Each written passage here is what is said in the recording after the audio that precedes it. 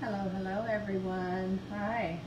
I am here in the makeshift studio of StabThingsIntoExistence.com. This is Anna Walker coming to you live from my mother's basement, where I have a little mini studio set up, and I am in the process of laying out the second layer to create a piece of pre-felt to make another one, maybe two collars to set colors with. And I wanted to show you this really fun new technique that I learned from Nadia's bow in Hungary, I'm pretty sure. Anyway, I learned this technique from her at the last 2 years felt camp, and I finally was able to give it a try, and oh my gosh, it is a game changer. So I'm laying down the second layer. The first layer was laid out going this way. I'm laying down another layer going this way, and then I will show you how this wonderful technique works. And underneath, on top of my table, I have a piece of very, very, very thin painter's tarp, plastic painter's tarp. Now, you could use the heavier stuff, but I don't know that you would get the same results. Nadia recommends using this super thin painter's plastic, and I think that it is the magic as to how this all works together. So I've got this piece of painter's cloth, and it is really thin. It's like about it's about the thinness of plastic wrap that you would use to wrap up your leftovers, okay? Sorry, I needed to take a quick drink before we get busy with this active felting. So I have one long piece, and I'm gonna fold this over and make a little sandwich after I wet down this fabric, this fiber. It's not fabric yet, but it will be. So in here, I have my solution of soapy water. It's just some Castile, liquid Castile soap that is peppermint essential oil scented, which absolutely just brightens my day. I love the smell of peppermint. You can use unscented, of course. I like using the Castile soap because it gives me a more natural feel. Now, I wouldn't generally press this liquid out with just my hands without a piece of plastic over it. I'm not putting the plastic on because I don't want to screw anything up. So I'm just making sure that I've got plenty of liquid in here to wet down all of the fibers without it being too sloshy. You don't want it sloshy. You just want it wet enough to get everything wet. And I think that we are good to go here. And I could easily make a skin on this, but you will see that it's not really going to be necessary. Now I have a towel underneath me here. I'm going to use my hands on my wonderful tie-dye batik apron here. And I'm going to take the rest of the plastic wrap and I'm going to fold it right over the top. Now I need to make sure that I've got plastic touching plastic all the way around. If it's not even, that's okay, but I've got to have plastic touching plastic. Because what I'm going to do next is just take this rolled up towel without squishing anything. I got things squished a little bit, so I need to pull a little loose again. This is the tricky part, because we want to make sure that we've got everything nicely wetted down, that we don't really have anything shifting, and that we get all of the air out. All of the air out is the secret to this process. I'm going to move this off. I think I might have to lift and readjust just a bit here. Because that fabric is right next to the edge. I want to pull this out just a little bit more. There we go. All right, so let's try and roll. Oh, I did it again.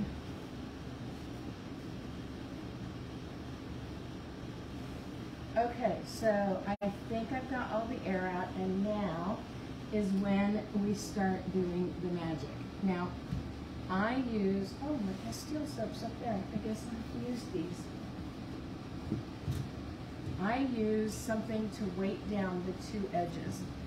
Pull this way just a bit. And then I just pick up this part, and I just start flicking it and banging it against the table. And this is the process.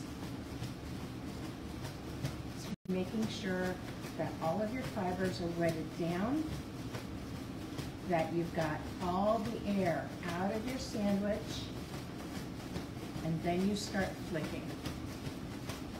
And what's happening is as you're flicking, the fibers have nowhere to go but to connect through each other.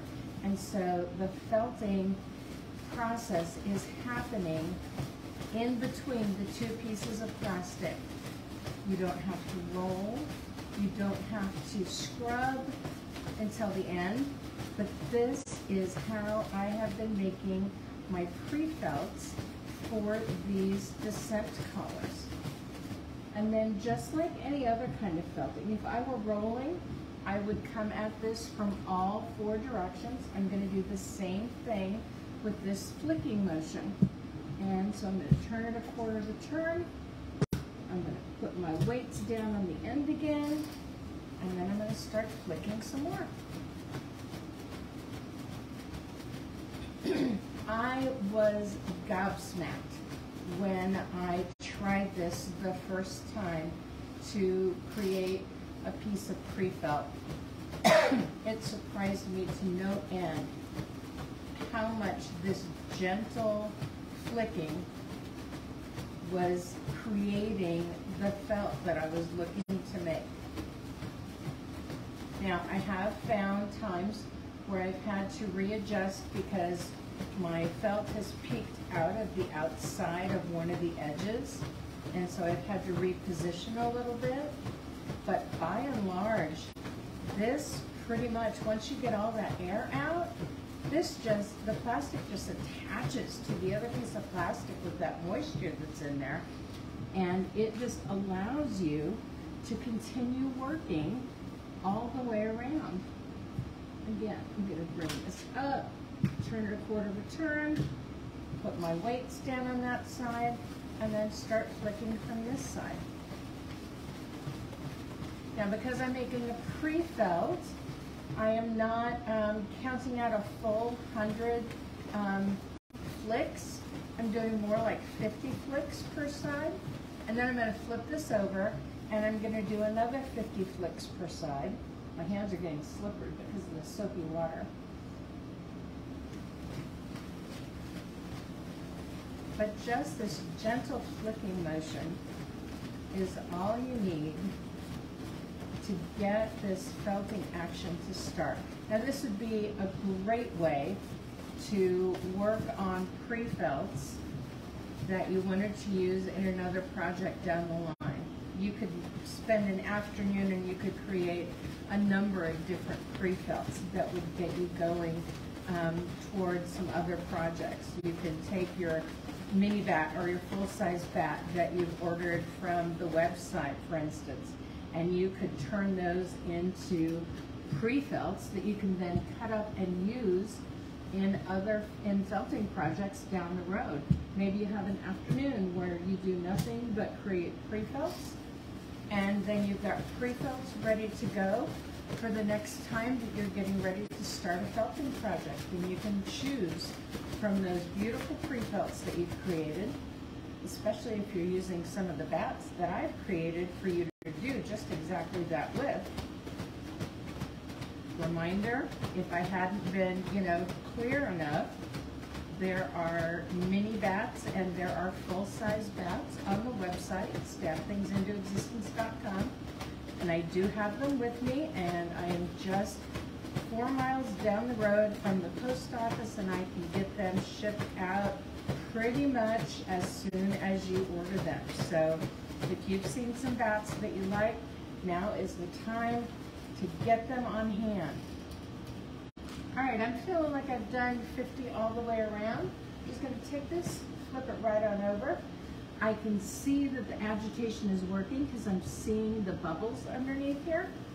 And now I'm just gonna flick some more. And this time I'm gonna flick without the weights on. And this way I can just lift the entire piece and flop it right on down on the table. Now you will want to have splatter guards because you will have a little bit of that soapy water come out. But remember, that's why I didn't have a huge amount of water, unlike when you're using things like bubble wrap, and if you've got excess water, it comes out when you are rolling. Well, with this, you don't have to roll. You just have to flick.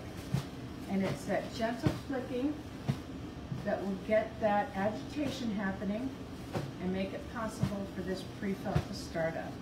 Get turned over, quarter of a turn, and we're going to start from here.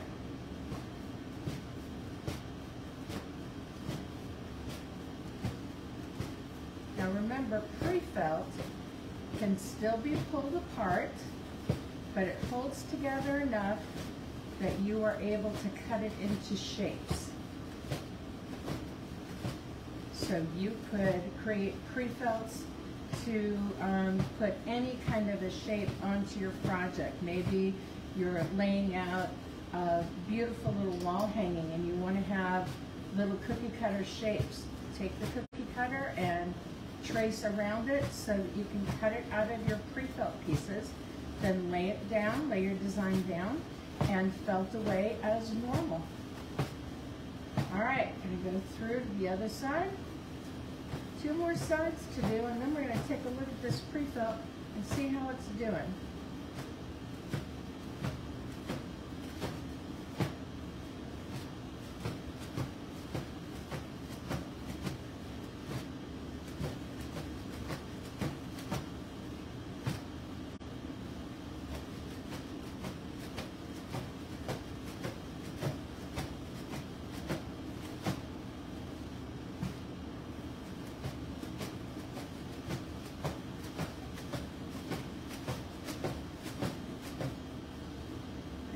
Is doing this. She has one hand on one side and she's flipping it from the other side like this, so she can get that rippling going even faster. That's why when I started out, I used the jug as a little bit of a weight on the one end.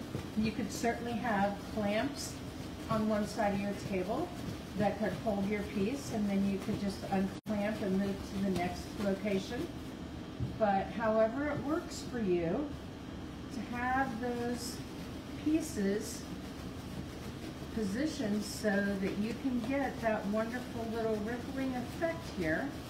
That rippling effect is what's going to cause this to felt up into that pre-felt for us. And I'm a little easier with that with my right hand than with my left hand. Go figure.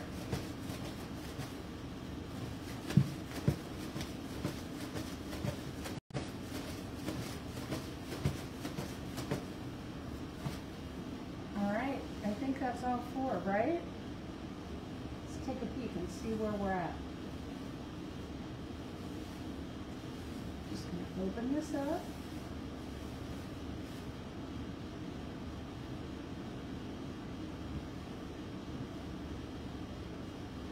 And then I'm just going to peel off this pre-felt. Look at this pre-felt. That quick and that easy. And we have a luxurious piece of pre-felt that we can use in a felted project. In my case, this is probably going to create 2 different descent collars. And I will come to you tomorrow and show you the next stage of this game. Obviously, I'm going to rinse this out gently and let it dry for a bit. And then tomorrow, I'm not going to scrub it because I don't want it to full, okay? Felting is the first part where we get the fibers to just start to come together. I could still pull this apart. There's still a little bit of give in between the layers, but it's stuck together enough, it's felted together enough that I have a fabric here, okay? If I pulled hard enough, I could pull this loose still. But tomorrow I'm going to show you how we're going to take these pieces and we're going to create a felted collar. We're going to lay out black fiber, black merino fiber underneath, and we'll have designs in the purple that will be on top. And that'll be the next stage of these particular descent collars. So I hope you'll be with me again tomorrow evening. Tomorrow I'm going to come to you at 5 instead of 6, because at 6 o'clock is when I am scheduled to talk with my felted experience people, if they're available.